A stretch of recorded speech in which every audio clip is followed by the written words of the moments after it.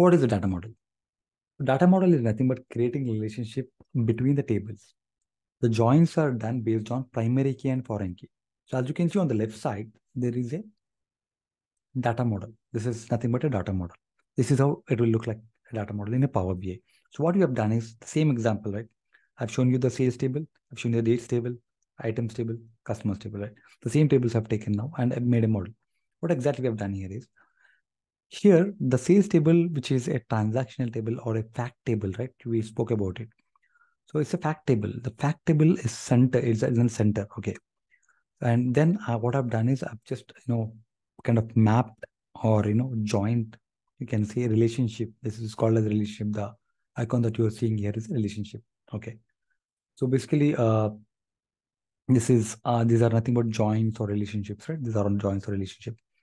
So these are basically kind of helping these tables to uh, communicate together, or, this is how the filter happens. We'll uh, go deeper into that a bit while. Okay. First, we need to understand, okay, data model is nothing but creating relationships between the tables. The joins are done based on primary key and foreign key. So if you wanted to join these two tables, right, there should be a primary key and a foreign key. What is a primary key? Primary key is like a special ID for each piece of data in a table, making sure each piece has its own unique name tag. Okay.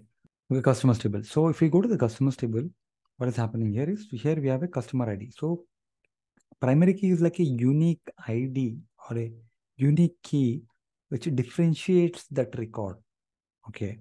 So in this normalization process, what we do is we create a table, right? So dimension table or a separate table.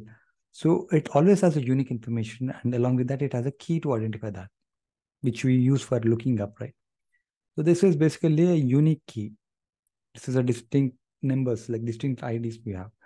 Same with items. This is item ID is a unique key, which is primary key.